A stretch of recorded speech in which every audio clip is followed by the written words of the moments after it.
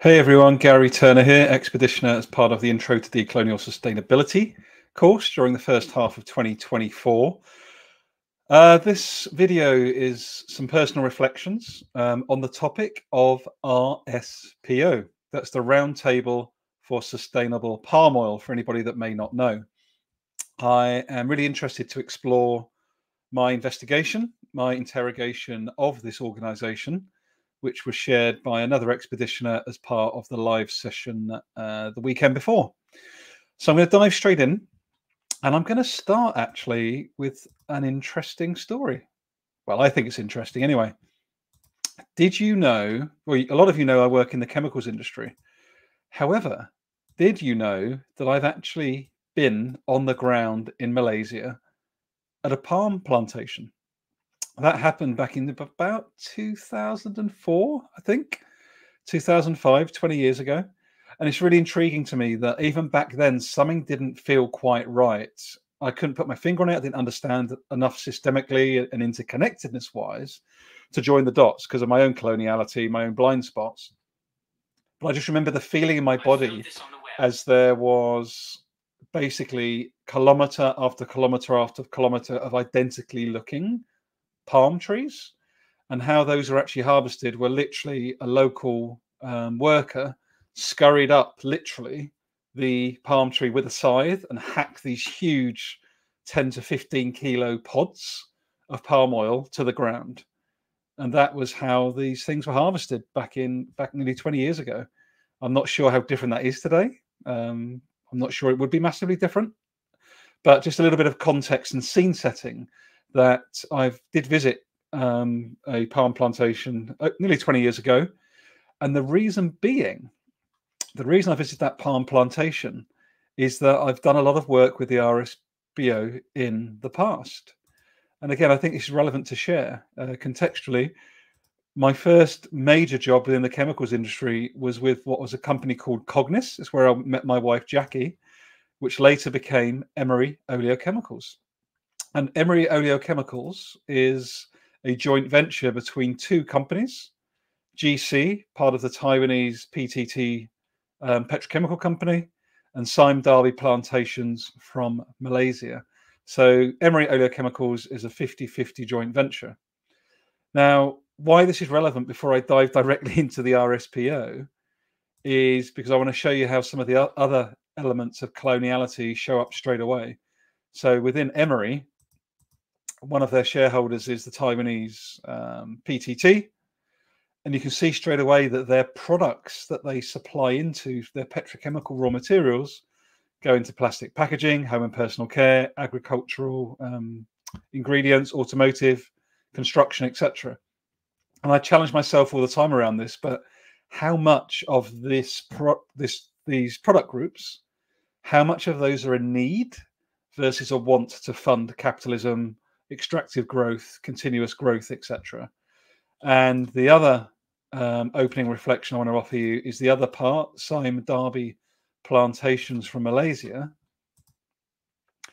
One of the key things that they talk about with regards to net zero, etc., is the fact that they have developed higher yielding seeds that they call genome select.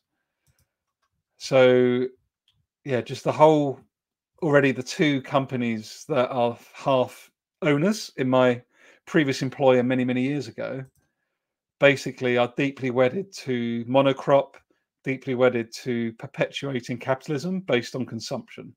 And that's the push from industry. That's before you or I even decide whether or not we actually wish to buy those products.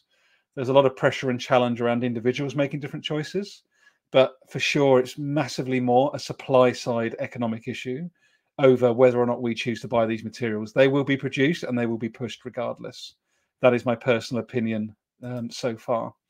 So I just thought that might be an interesting opening before I actually dive into the RSPO. What I'm going to share, I've been tracking a number of notes as I've gone through this course. So the RSPO, again, the Roundtable of Sustainable Palm Oil. So I just want to start with a positive message of sorts around the RSPO. And why I want to mention that is very much the fact that the RSPO is doing something that I think far too few movements, far few to organizations are able to do. And that is to actually bring varying stakeholders across different contexts, different cultures, different backgrounds. And I think if I just show you what I mean by that, if you look at the different types of stakeholders that make up the RSPO, you got the actual palm growers at source, you got the processors and traders, yeah, you got the Unilevers and the Procter and Gamble's, the people that are turning palm oil into different products. You got the retailers, banks and investors, and NGOs and policymakers. There's very few organizations or movements that I've seen that have got that amount of systemic leverage, which could be used for much better and much good, but isn't being used today by the RSPO. So I just wanted to give that as a framing, as a personal reference. But now I get into the problematic aspects of the RSPO, of which there are a number. So first, palm oil offsetting. So palm oil offsetting is something that is being used by the RSPO as part of a number of ways of trying to progress sustainable, so-called sustainable palm oil. So let me just share a little bit with you around that. So people can buy RSPO credits. So one credit equals 1 ton of RSPO certified palm oil, palm kernel oil, or palm kernel expeller. Why buy or sell CPO as a credit, as a buyer, as a seller? Blah, blah, blah, blah, blah, blah. Basically, this is the same as carbon offsetting. So people can carry on doing exactly what they're doing as long as they're buying credits, because it helps offset the harm that their business is doing. So that's a good example of coloniality and Western neoliberal capitalism coming through as part of this so-called sustainable palm oil. So I just thought I'd share that that's part of the business model that makes up the RSPO. What I think is also very important to note, and again, I took this from their website. Excuse me jumping around, but it's just it's just me, and I think the way that I can try and process this with you is, quote, and this is latest news, literally less than a week ago as I record, on the 19th of April 2024. On the 15th of April, this news article was on the RSPO websites. Quote, in 2022, a total of 2.8 million tons of RSPO certified sustainable palm oil entered just the European market. Europe remains the largest buyer, 45% of CSPO, and has been a catalyst in leading the global market transformation. So that's nearly 3 million tons of palm oil that's been extracted from the global south countries, particularly Malaysia, particularly Indonesia, to be used in biofuels, cosmetics, Western food, that should stay by right in the global south. It's for those local communities. It's their raw materials. It's their land. Yet Western hegemony, Western neoliberal capitalism says, this is progress. It's really exciting that actually we're seeing this huge global transformation in sustainable palm oil, helping to drive change in the West. And I'm just like, hey, if 45% of so-called sustainable palm oils going to Europe, that means there's another 55%, which is over 3 million tons on top going to the rest of the world, which means over 6 million tons of so-called sustainable palm oil is leaving, particularly Indonesia and Malaysia, to go to the rest of the world. That is coloniality in action right there. Not only, of course, are local communities being moved off the land, as we know, but also that's literally just raw extraction of food, palm oil and coconut palm oil and palm kernel oil to be used in the local communities, in the local area. Like, that's no longer possible because it's actually going into me being able to brush my teeth with a product from GlaxoSmithKline or have a shower for a product from Procter and Gamble. And I'm not judging anyone. I probably should judge someone, myself most importantly, because I still struggle to get my addiction off of these products as well, trying to find other ways beyond the plastic product, but beyond these big companies. But they are such monolith organizations. They own everything else. It's quite a challenge to step away from.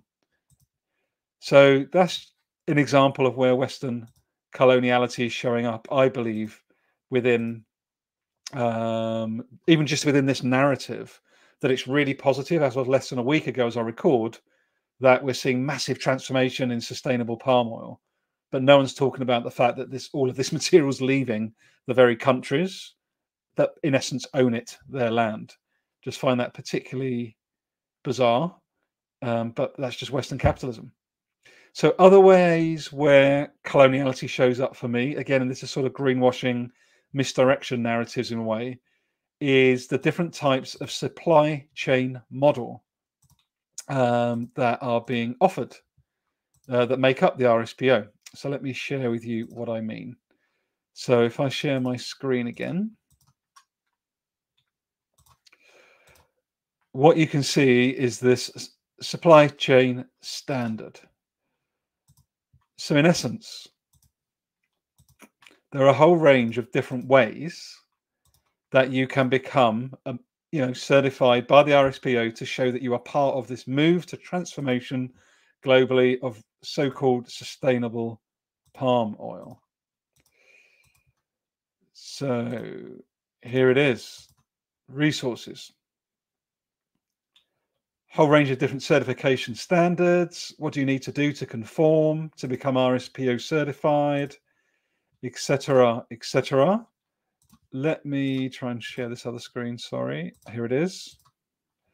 So a nice long document of 60 pages, which takes you through different chain of custody, different book and claim, micro users, derivatives. So there's just loads and loads and loads of information around how you can try and trace your sustainable palm oil so that you then get the badge, the sticker of RSPO to show particularly Western markets that we can feel good about the fact that we're not deforesting, we're not hurting orangutans as much, because it's actually doing good by producing more of this so-called, increasingly, as we saw from Sine Darby, genetically modified seeds that go into this monocrop palm oil.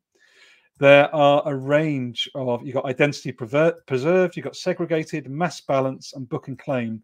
So there's 4 different ways that you can so-called purchase sustainable palm oil. And that to me is just a load of misdirection. How many different ways can we try and throw a dart at the dartboard to show that we're being better and that we're trying to save the world through more sustainable palm oil? Nowhere in these narratives does it talk about harm being caused to local communities in the areas where it's being extracted. Nowhere is there any conversation around how much money is being made by Western corporations and Western governments off the back of those that are earning so-called lower wages in Malaysia and in Indonesia, etc. So it just blows my mind that there's so many different ways, basically, to misdirect end consumers around the RSPO. Now, I want to take you back to some of the other analysis that I've been doing on this. And this pops up in terms of mass balance. If you haven't come across mass balance before, so identity preserved is basically traceable to a single mill. So if there's a palm producer in part of Indonesia, IP preserved sustainable palm oil means you can actually directly trace all the way back in the supply chain to a single mill. Segregated means you can trace back to a mix of segregated or IP identity preserved mills, could be one or more, but you can definitely trace all the way back. Mass balance is where things get really, really dodgy. Mass balance means that producers are using a mix of so-called sustainable palm oil and non-sustainable palm oil, i.e. fossil fuel alternatives, and they're mixing the two together, and that's being pushed as an RSPO certified grade of sustainable palm oil. That to me is hugely problematic because most consumers will never ever think about that. Excuse me. So if we go to colonial narratives, if you go to the front page, of the RSPO website, let me bring that back up again. I would love to share with you some thoughts that I'm having around misdirected narratives that I believe we're seeing on the RSPO website. Let me just share that with you. So first of all, oh, look at that.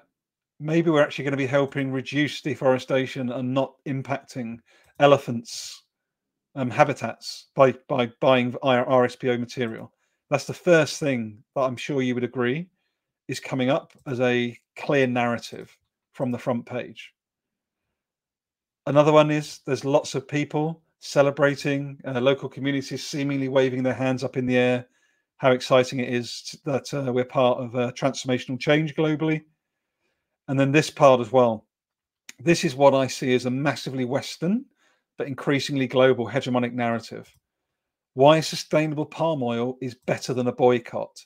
A direct plea from this RSPO organization not to boycott consumer good companies, not to boycott the NGOs.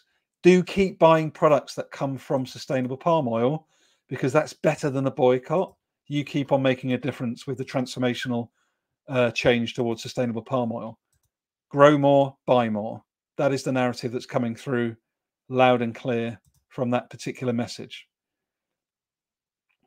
There is also another narrative as well. Here it is. Our global impact. Palm oil has a positive impact on the planet and people when grown sustainably. There is nothing in here around the harm being caused to global south communities, to those where the material is being grown. I'm going to come back to that in a second. But palm oil having a positive impact, so the absolute growthist narrative that to do anything but keep growing sustainably and selling to Western markets will be problematic. I just find all of that such interesting, and I think I just observed the coloniality in those narratives, and this is where it's been really helpful with Lorraine in particular and Sam over the recent months and couple of years. It just reminds me that it isn't a straight global south, global north divide. The narrative being peddled by the RSPO, which is a global south-led organization with heavy global north influence, is one of growth at all costs. So into a couple of other things I'd like to wrap up my presentation with. So let me just share my document again.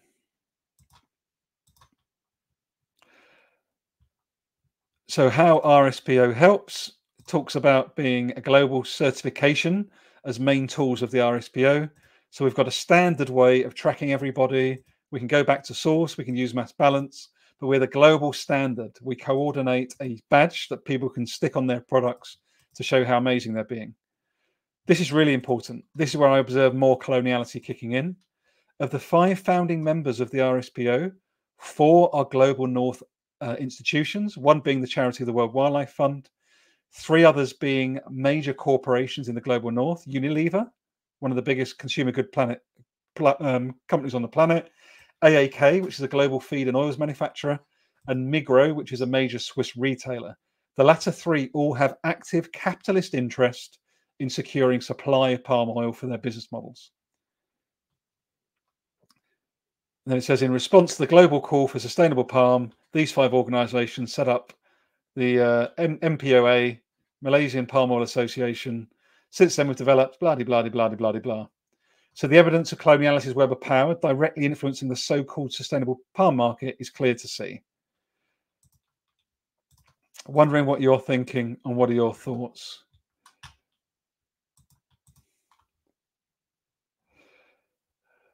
What was I going to share? I was going to share something about the standards review, but there's something else I would like to share with you. So the steering group, this is really interesting. The steering group of the RSPO is a combination of Procter & Gamble, huge consumer goods company, Musimas, a huge oleochemical manufacturer and distributor, Golden Agri, an Asian, Singaporean-based agrochemical company, Bumitama Agri, another huge global south-based agri company, and WDF. Is there going to be any conflict of interest? You bet your $1 there is. And it gets worse because the lobbying and influence on the RSPO is clear from impartial. That can be seen by the type of company. And then it gets even worse. Golden Agri, as of the 13th of October last year, obviously that's gone ahead of itself, Golden Agri has a number of complaints against it bear in mind, Golden Agri is one of the steering group of the RSPO. This is just by doing my own research into the complaints made on their own website. You can see that in Indonesia, the Kapuas Hulu people, sorry if I've the Forest Peoples Program and TUK Indonesia, they've raised issues around land takeover, dissatisfaction of smallholders, etc. That's one with Golden Agri. Here's another one for Golden Agri from 2021. Expansion into Imbu. I'm going to bastard their name, so I'm not going to do that. But basically encroaching and expanding into, it seems to be indigenous people's land in Indonesia to expand there. And then there's another one from March 2020. Operating within permits. Its employees are involved in the payment of bribes. So as I go to wrap up my summary here, basically, this is coloniality on steroids. One of the steering group of the RSPO has been actively and regularly breaching the very